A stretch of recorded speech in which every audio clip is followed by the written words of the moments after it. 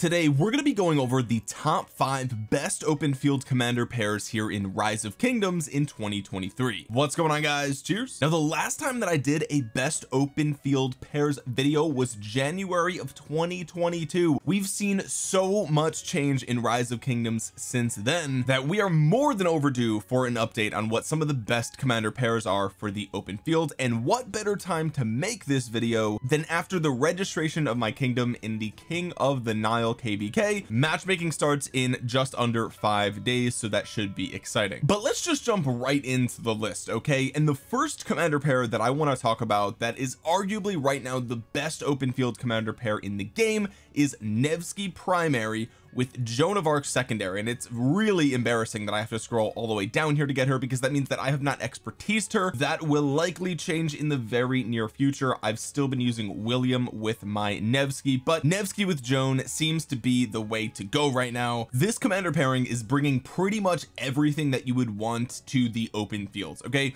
Nevsky, of course, has an insane amount of just raw stats, so you have attack, defense, and health in multiple different skills here, which is incredible. But you also have a really punishing troop defense debuff, which is huge, and a single target damage factor that is really high. On top of that, he deals more damage to and takes less damage from surrounded targets, and of course has bonus skill damage here on the 4th skill. And if we take a look at Joan, she is just an absolute skill damage machine. Really powerful 3 target AoE here on the active skill, which is basically the only thing that Nevsky is missing is massive AoE, and Joan is bringing it double time because of her 4th skill here. This is a 100% probability of popping that active skill a second time, and this will go off pretty much every other skill cycle because there is quite a long cooldown, and that long cooldown should tell you just how powerful this actually is. And while Nevsky is dealing damage and debuffing the target, Joan is dealing AoE and buffing nearby allies, including your own army. 5% damage bonus, 20 rage per second. And if you go through her kit, she also has a little bit of extra stats here. We have bonus attack, we have bonus health, we also have some march speed, normal attack damage, and counter attack damage also on the expertise as well. So as if Nevsky needed more stats, well, great news, Joan of Arc is going to give it to him anyway. And this is really just a match made in heaven. Now, some players like to do Joan of Arc primary. I would say for KVK purposes, most players are doing Nevsky primary right now, and I do think that that is the way to go. I think that if players see the Joan primary, they may be more inclined to hit it. Nevsky on his own could imply a lot of things behind him, but if you see the Joan of Arc, you know for sure it's almost guaranteed to be Nevsky. So yeah, I would say Nevsky primary is probably the way to go here. With that being said, let me bring up another March here that I think is almost on the same caliber, and depending on who you talk to, you may be able to argue that it is, and that is of course Guan Yu primary with Scipio prime secondary. This is still the premier, tried and true best infantry March in all of Rise of Kingdoms, even after the release of Sargon and Tariq, of course. And we are going to talk about those commanders later in the video, so make sure you stay tuned for that if you are curious. But Guan Scipio is a match made in heaven. Of course, Guan Yu has his classic 3-second silence with a massive 3 target AoE, which is super powerful, and on his 4th skill he's dealing a nice chunk of additional damage to the target that he is hitting here as well. And beyond that, he's just got march speed and a ton of attack. That's pretty much all that he's good for. And the good thing about Guan Yu is you could do a 5-1-5-5 Guan Yu if you're lucky and save a ton of sculptures. Obviously this expertise is nice, but it's so many sculptures for a very small benefit. And yes, there are many ways to gain shields right now in the open field, so it is nice to get that 15% skill damage, but realistically most players do not need this expertise. It's nice, it's good, I got it. Most players do not need this, so this sort of is technically cheaper than the Nevsky Joan of Arc prime build, if again you can get lucky here, or if you have a lot of skill resets. And of course Scipio is doing everything that Guan isn't doing, okay? So we have a ton of infantry attack and march speed here as well, which stacks on top of what Guan is doing, of course. But then you have the infantry health here, which is essentially one of the most important things that Scipio is giving to Guan Yu. On top of that, we're also gaining a second AoE with a really powerful health debuff here. And again, 2 commanders, both with 2000 damage factor. I mean, it's just a double AoE machine, and the debuffs that you're applying to that target are just absolutely insane. On top of that, you have a little bit more tankiness as well with this shielding factor that you get here, and you have a 50% chance of reducing skill damage that you take by 30%, which is huge right now. Of course, for the past like 2 or 3 years, AoE skill damage has been the meta in the open field. That's just, it is what it is. So you're going to be getting bombarded with a ton of AoE in the open fields, and the fact that you have that chance, a very good one,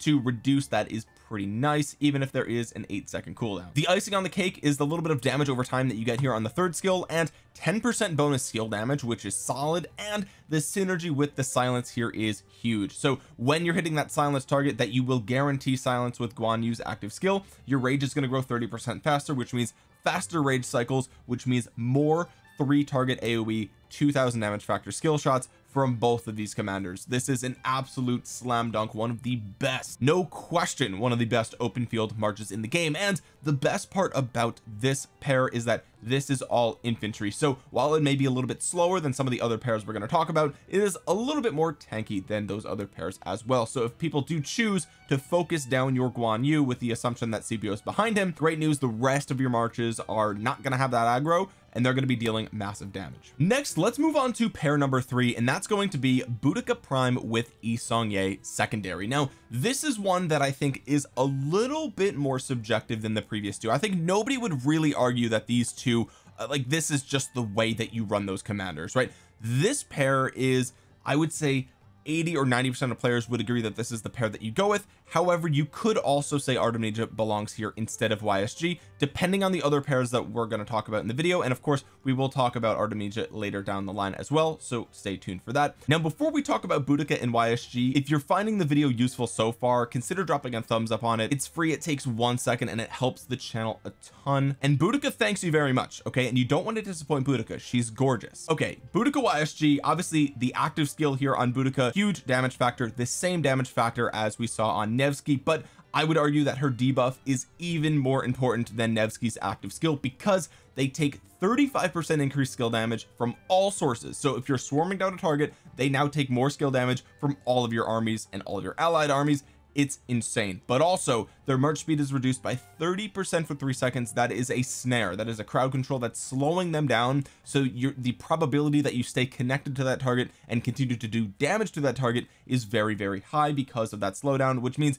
Boudica is just one of the best open field commanders in the game right now. I wish she had AoE, but that's where YSG comes in. Obviously YSG is a vanilla AoE glass cannon. That's what he is. If you've been playing the game for any amount of time, you know what YSG is doing. Okay, his expertise, 5 target circular AoE 1700 damage factor with the 50% skill damage bonus and a rage engine, plus the archer attack bonus here as well is great for Boudica. And then if you look at what she's doing, she's essentially adding more to the kit. She's bringing the stats that YSG desperately needs: a little bit of march speed, 30% of attack, 30% of defense under 80%. You take 25% less skill damage, which again, just like we talked about with CPO Prime, is huge, except this is guaranteed all the time, which is very, very good. She also has a little bit of a healing factor, more damage to infantry, and we can't forget that Yi Seong-Gye did just get an upgrade to his relic, which means he's now bringing you 20% more archer defense and 5% extra skill damage, which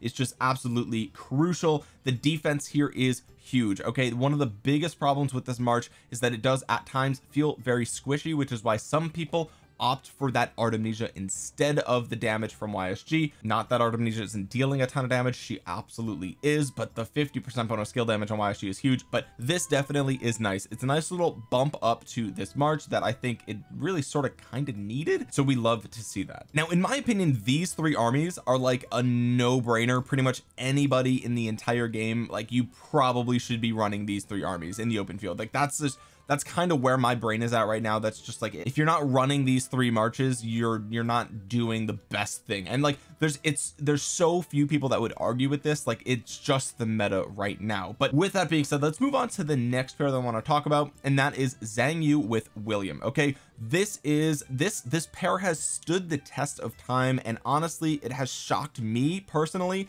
for how long Zhang Yu has stayed relevant. I completely skipped over Zhang Yu when he came out, and I do sort of regret it. Okay, the reason that I skipped Zhang Yu is because he's a glass cannon. Okay, he's super fast in the open field, his rage cycle is the fastest in the game, or at least you could say it's tied for fastest, certainly the most effective fast rage cycle. Genghis Khan is not even close. He has a really powerful defense reduction right here, 30% for every target that you hit. So this is a 3 target AoE, 3 target debuff, which is huge. You're getting 40% of attack here and a ton of bonus march speed, which is insane for a commander that is already super fast. You also gain stacks of cavalry damage over time here, so the more that he's ignored, the more damage he's going to deal. But unfortunately at this point, a lot of players know that Zhang Yu is like one of the most prime targets to hit in the open field. He's one of the first commanders that you should be melting, and he will melt pretty fast. And then of course his expertise, bonus skill damage, and when you have a rage buff for more than one turn, skill damage increases by 10% for 3 seconds, so that's an additional 10%, which is huge. Now William of course also does not need an entrance here. Okay, he has a relatively weaker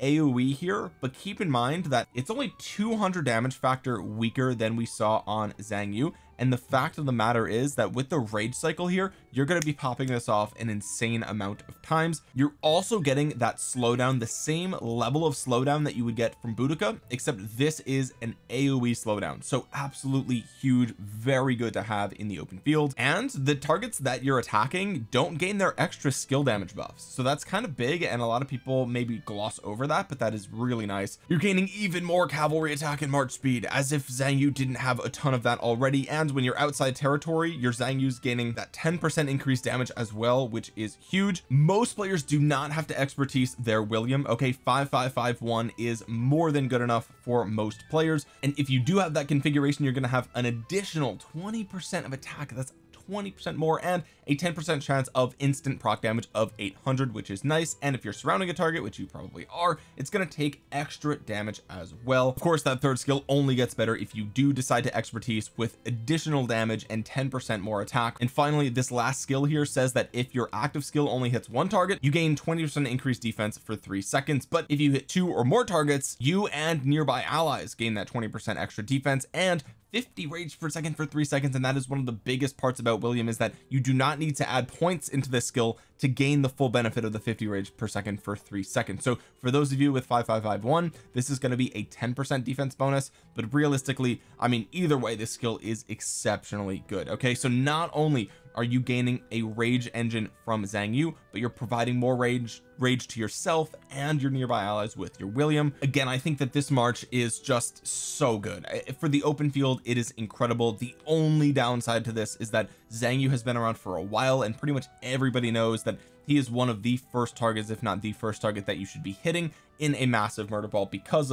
for one, if you leave him alone, he's going to deal massive damage, and the amount of debuffs and buffing that this combination is going to do is just super detrimental to everything going on. And 2, people like to hit him because he's squishy, right? There's a lot of cav attack here, there's march speed to get away, but there's really not that much defensive capability. Virtually there's none, actually, except for the little bit of defense you get from your William. So ultimately this will get melted really fast, which is why I put this as pair number 4. But again, this is one of those marches that like people aren't really going to argue with you. Like if you say you're bringing Zhang Yu William to the open field, they're like, yeah, of course, great, I'm glad to hear that, that's incredible. I wonder, and this is going to be controversial, okay, I wonder how much longer Zhang Yu is going to stay as the open field meta, right, as part of the open field meta, right, because he is very glass cannon, and 1700 AoE, you know, we're seeing a lot of 2000 AoEs right now in the open field, right? We see all that with the 2 prime commanders here. I think all it would take is, you know, another cav commander coming out with a slightly higher AoE, similar rage cycle, and that would be it for Zhang Yu. But right now this is absolutely one of the pairs that you should be using. Now let's talk about the 5th pair, okay, because as you've noticed, there's 2 cav, 1 infantry, 1 archers. Now if you talk to the highest caliber players in the game, if you talk to the tippy top, we're talking about the mega whales, the krakens, we're talking about the kingdom 1960s of the game, okay? If we're talking to those players, the tippy top, the pinnacle of Rise of Kingdoms, okay, then a lot of players are going to throw in a Trajan with Ethelfled, and some players may not agree that this army is on the same caliber as the other 4, which is why I put it 5th, okay? And if you don't like this army composition, I'm going to be giving you alternatives that do not include this support march, because that is exactly what this is. The other marches here are, if you notice, all of these marches have AoE. 2 of them are double AoE. Okay, so these are all mega high damage outputs, just raw DPS with buffs and debuffs. This is strictly support, which is why I think a lot of players question this. But again, if you look at the tippy top, a lot of players are using this. Some players are using Mulan instead of Ethelfled. I prefer the Ethelfled here, especially because a lot of players have Ethelfled expertise, right? But let's just look at this support march for a moment, okay? And I know you guys are already saying, but Omniarch, what about the equipment? Okay,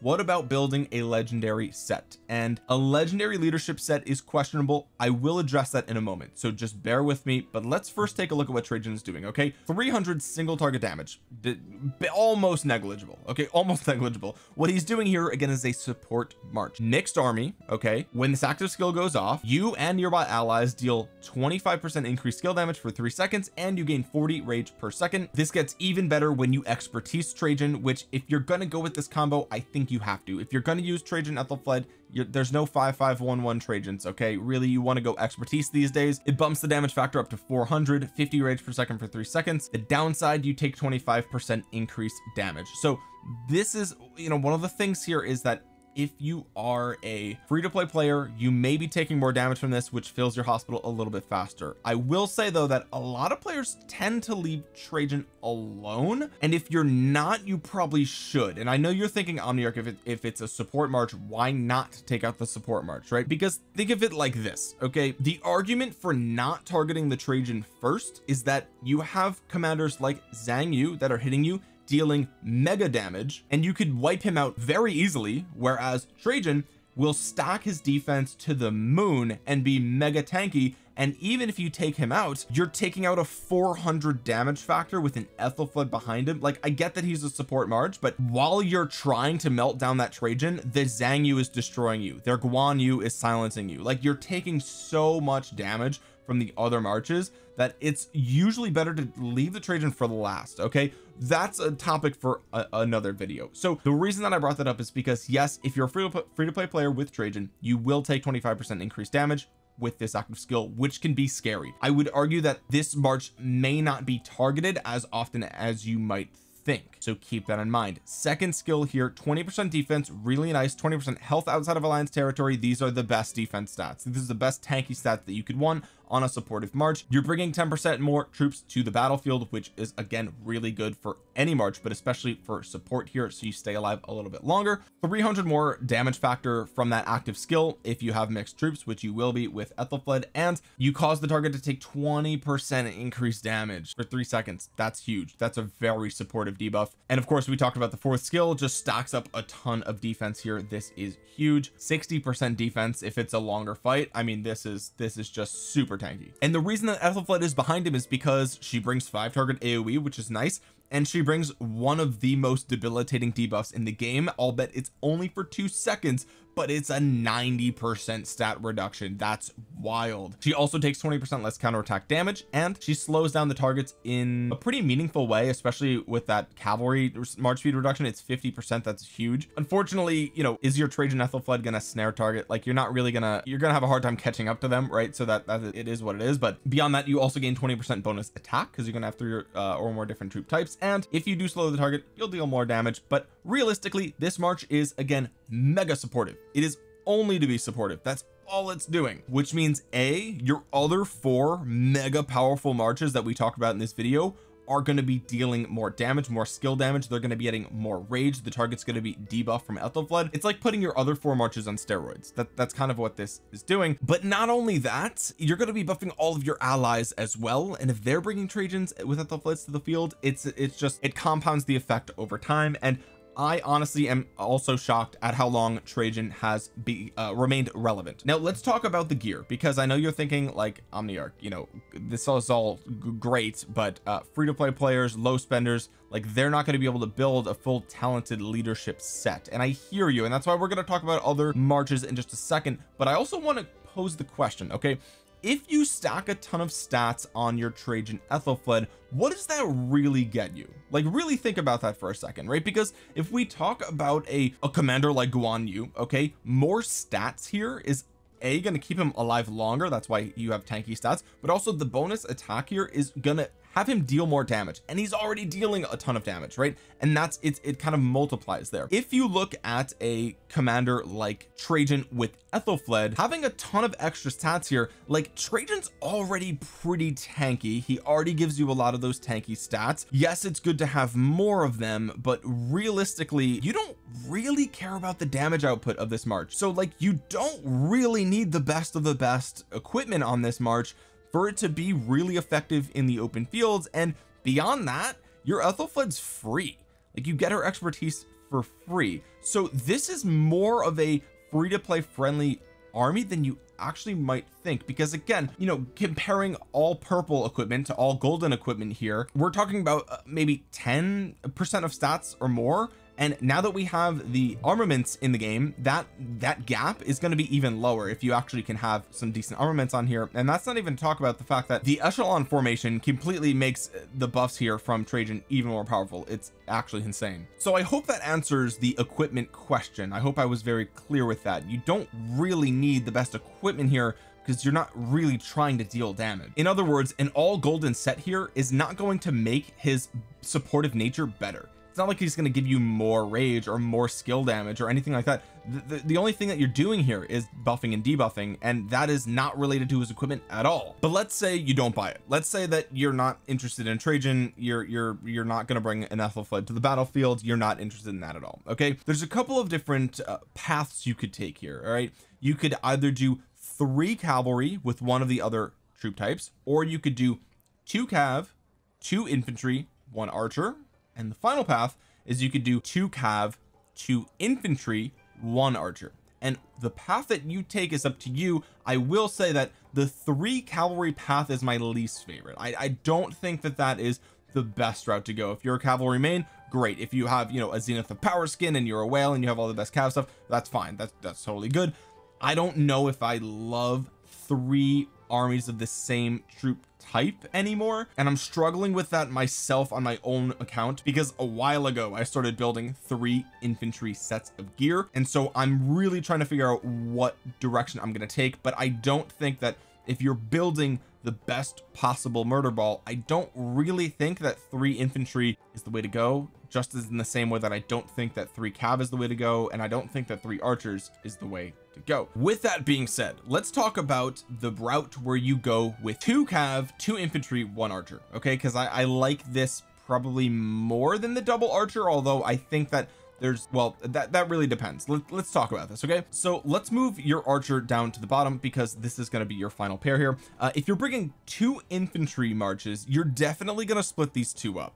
There's pretty much no world where you wouldn't do that. It just makes the most sense. The only thing I think you could consider would be like this with Herald, maybe, right? But I don't really think that that's part of the equation. Okay, so most likely you're going to be splitting these 2 commanders up, which prior to Sargon and Tark coming into the game, that was a really risky play. But now that we have Tark and Sargon, there's a couple of things that you can do. My favorite way to do this, that I think is maybe the most consistent but isn't the best option, is going to be something like this. Okay, because when you do it this way, Guan Sargon has a really nice synergy. The single target damage output on Sargon is insane. He's also giving you the infantry health that Guan was getting from Scipio. Now he's just getting it from Sargon, which is nice. You're gaining a little bit more of infantry attack here as well, some march speed, which is nice, bonus damage, a little bit of defense, a little bit of shielding here. Obviously the odd debuff is one of the biggest things with Sargon. He's supportive, which is really, really nice, and that odd debuff is spread or inflicted by the AoE on Guan Yu, so you can effectively make 3 targets take that debuff instead of just the 1 if you had paired Sargon with a single target damage commander. Like if you do a Sargon with Alex or a Sargon with Tarek, yes, those are good pairs, but you're really only debuffing a single army, whereas if you have Sargon with an AoE commander, you can debuff multiple. That's why I like to pair these 2 together. Keep in mind, if your Guan Yu is expertise, he gains bonus skill damage when he gets a shield, and again, Sargon is giving you a shield. There's so much synergy here that makes this commander pair really, really solid. And then again, you now have your Scipio, who is freed up to pair with a single target damage nuke like Tarek, right? We already talked about how Scipio has AoE massive health debuff. He gives you a shield and a ton of other things. Tarek is hitting a single unit like a truck and giving Scipio a ton of infantry attack, a little bit of march speed outside of territory. I do wish that that was more. You're going to be dealing more damage to cavalry, 10% more damage.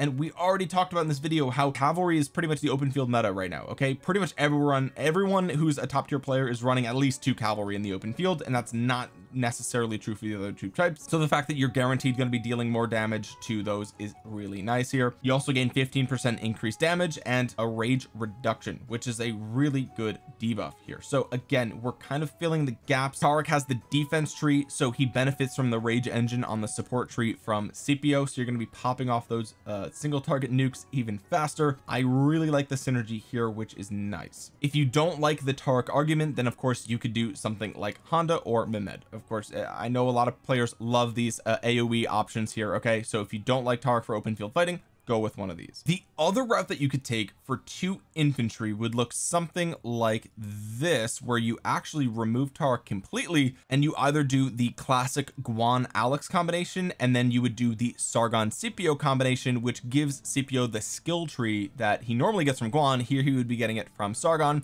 and of course Sargon continues to spread that odd debuff AoE with the AoE on Scipio. You're also hiding your Scipio behind Sargon. This is a really solid pair here. Also, a lot of players are doing the Scipio Trajan or Trajan Scipio, depending on how you want to run it, but this is surprisingly good as well, because you now have a really tanky Scipio who's still dealing a massive amount of damage, but now he's also even more supportive with the Trajan. So that's kind of where we're at with this one. I think this build, you know, you're doing a little bit of a higher risk here with the Guan Alex. If they do target the Guan, it's going to melt really quickly, which is unfortunate. So I'm leaning more towards going the option with the Scipio Tark, but this is absolutely some things you can consider.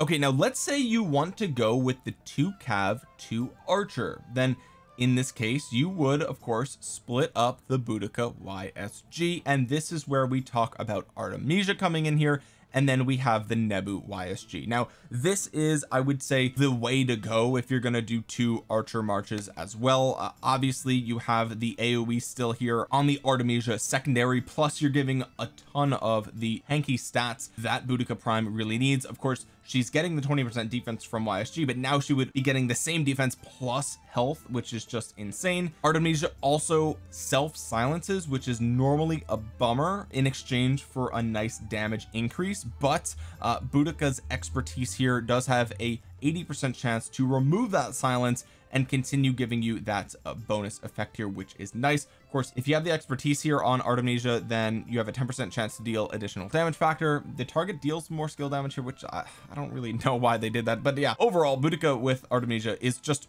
it's even more tanky and still deals a ton of AoE and bonus damage. It's really good. And then of course that brings you with your Nebu, who would now be paired with your YSG. And I think that this is you know, this is before Boudica Prime came into the game, this was like the archer march to use, and it's still really good. The downside with this march is that it is pretty squishy.